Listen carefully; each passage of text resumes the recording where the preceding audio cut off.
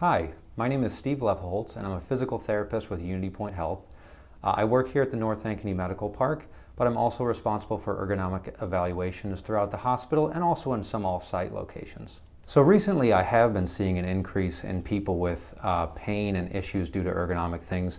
And a large part of that I think is coming from the fact that many people are now working at home. When you're working at home, many people are working from a laptop or an old desk or things that might not necessarily be fit well to them. So I'd say in the last 3 to 6 months, I've seen much more ergonomic evaluations as well as just problems related to how people are doing things at their home workstations. An ergonomic evaluation is when I come to someone's workplace and look at the different things that they use on a daily basis, their posture, their positioning, and make sure that everything fits their body. The whole point of ergonomics is making sure that not only are you suited to your job, but everything in your job is suited to you as well. So typically when I start looking at someone in their office environment, I like to see how they're sitting at their chair and where they have all of their equipment. The first thing is the angle of the screen here. Typically when you're working with a computer screen, you want to make sure that the screen is nice and flat so that as you are looking at the screen, it's not tilted up or down, which is going to change how you move your head and can also affect kind of your neck comfort and several things like that throughout the course of the day. And so for someone about your height, you want to make sure that the top third of the screen is going to be even with your eyes. So this screen is a little bit low, so I'm going to take it up just a little bit. And if you are someone who is a little bit taller, so that you need something, there's always the option of putting a ream of paper underneath of your monitor to bring it up those extra couple of inches so that the adjustments work. Or if you're someone who's shorter, so that to bring everything to the right height, your feet are no longer on the ground. Same thing where you can put a footrest or something like that on the ground so that you're still maintaining your lower body posture as well.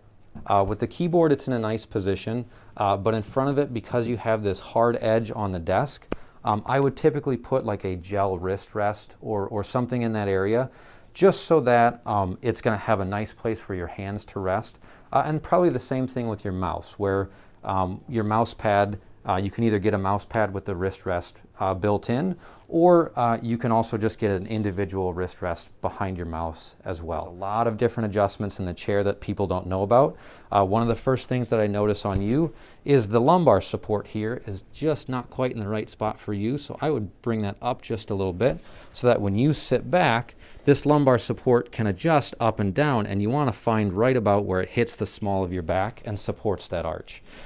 Sitting all the way back in your chair, there you go, and then this chair is probably just lifted up a little bit too high, so there's your adjust over here. If you push that, you're going to come down just a little bit. There you go. Once you're in the proper position in the chair, what I notice is your arms are actually a little bit too low for your keyboard.